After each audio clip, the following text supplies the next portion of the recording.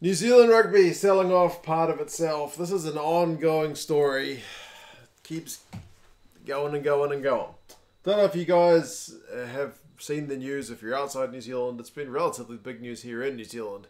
That New Zealand rugby are looking to sell off a 12.5% stake of themselves, basically, to a private equity firm called Silver Lake, similar to the way you've seen CVC, if you've heard of them, invest in like the Six Nations and various other competitions, Formula One and stuff like that. So, yeah, it's one that I'm usually pretty hesitant to talk about because I barely understand the game on the field, let alone what goes on in the boardroom. That's generally pretty beyond me. One of the things I hated about my old job was going to meetings about all those interlocking pieces at the strategic level. That kind of stuff tends to either go above my head or grow my gears. But it is pretty big news, and it is relatively controversial over here in New Zealand. There's a bit of divided opinion as to whether it's a good idea for New Zealand rugby to be selling off the stake to an American investment firm.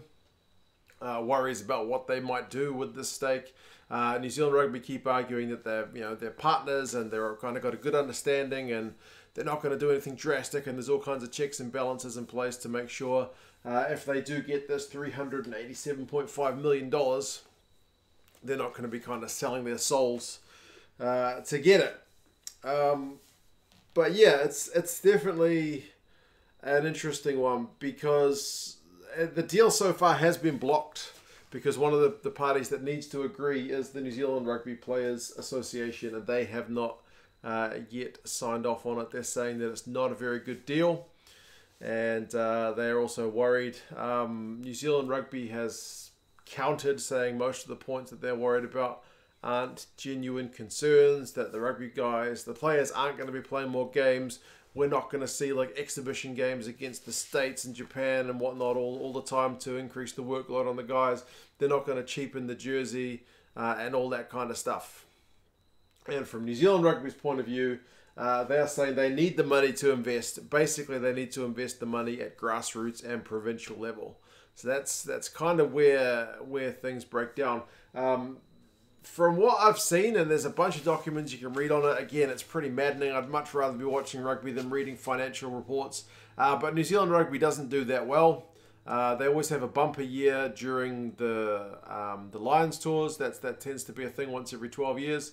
And Rugby World Cup years are a bit tougher because they play fewer games at the top level, so less money coming back. But you do get a bit of money back from World Rugby at some point. So yeah, they kind of look to break even. They make a loss sometimes and they make a profit sometimes, but they're not doing hugely well, which is surprising and also kind of concerning because, I mean, you're essentially the biggest brand in world rugby and that they struggle to make a profit. I do get that New Zealand is a small domestic market, so you can be as popular as you like, but if you've only got 4 or 5 million people domestically to buy stuff, to sell broadcast deals and whatnot, yeah, that is always going to be a hindrance, so that they're looking abroad.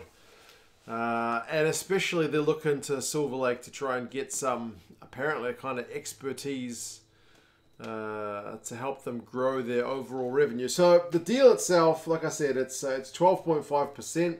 It's technically in some new entity called Commercial LP, which is going to look after all the commercial interests of New Zealand Rugby. Now, they are, like I said, looking for this expertise to, what did they say? To assist with their growth ambitions. They've got the skills and expertise, because one of the things the New Zealand Rugby Players Association hit back with was basically, if you just need money, if you're struggling at the moment for cash, you should sell 5% of yourselves to New Zealand people to invest, like mum and dad investors, I guess. Sell 5%, you could raise $155 million. And then you can use that money to invest. And that was rejected by New Zealand Rugby for those reasons, saying they would lack the skills and expertise to assist with the growth ambitions of the game. So it seems like clearly New Zealand Rugby sees Silver Lake as able to do something that they themselves can't do, which again is a bit disappointing because I don't know, man. Do you really need an American company to tell you how to run your business better than you can run it yourselves? Maybe you genuinely do. I don't know.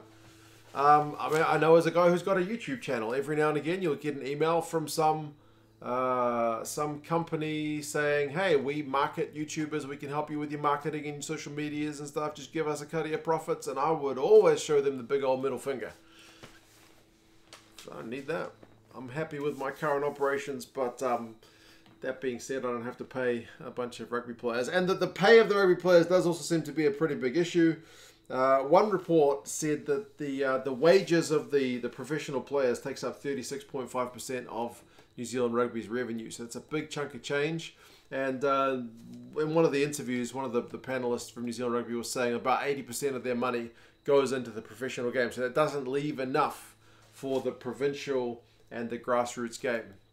They're saying they're not going to go bust if they kind of don't get this deal. They're kind of just going steady, but they want to be able to do more than just tread water, basically, is what they're saying. They need to get that investment at grassroots level. The players will get a pay rise and all that kind of stuff. And the Silver Lake guys will be able to generate more revenue from fewer games or the same amount of games. They'll be able to get narratives and whatnot.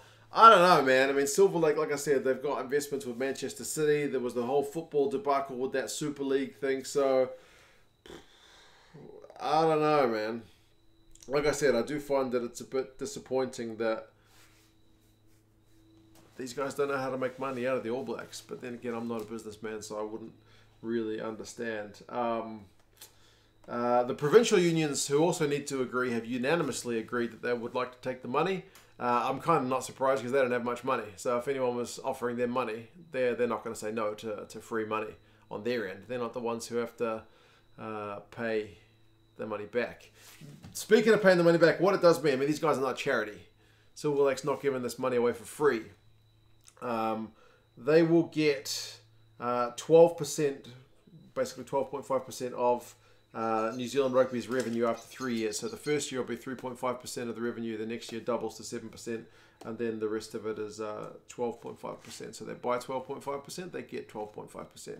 New Zealand Rugby's average turnover is like $200 million, I think. So yeah, I don't know, man. You guys with more financial sense than me will need to tell me what you guys reckon. That's a big chunk of change. Although that being said, the All Blacks, like I said, is a massive brand. And it does seem like with the pandemic, it is now not like a bad time to be selling. I would have thought, like, just in terms of your market value at the moment when there's no international rugby going on and internationals seem limited, so New Zealand Rugby is desperate for more cash. Isn't now a bad time to sell? I don't know how long the pandemic's going to go, and nobody does, so I don't know. If New Zealand Rugby aren't in that desperate need, I would have thought kind of like, wait, I mean, I'm relating most of this back to kind of personal experience, right? Like you're thinking about buying and selling houses or shares or whatever it is. Isn't now like the lowest point in your value and you're desperately seeking money, so you're going to get kind of a bad price for yourself? That's just what it feels like. I don't know. What do you guys reckon? Do you think this money is desperately needed to chuck into the game right now? Obviously, as a greater state of the game, I do know that rugby participation numbers are down in some areas. The women's game is generally up. The men's game is generally down. There are fewer kids playing the game compared to previous years, so there is definitely investment needed. Are the players just getting paid too much? Do we need to accept that some guys are going to go overseas to make more money because we can't afford to keep all the top guys? Should they be paying 36.5% of their cash just to pay players' salaries? I don't know. Like I said, I generally like to talk about the stuff that's on the field, but it's not always possible. It is going to sit wrong with a lot of people that an American firm owns part of what's a pretty iconic New Zealand brand. So yeah. I don't know what's going to happen. They've still got to get sign off from the New Zealand Rugby Players Association, so we'll see how those kind of negotiations go. New Zealand Rugby's flat out said this deal has to happen, otherwise strife's going to happen. So it's Brent Impey. Some of his other panelists weren't quite so dramatic. But anyway, You guys let me know what you reckon about this one. And yeah, I'll talk to you guys again soon. See you later.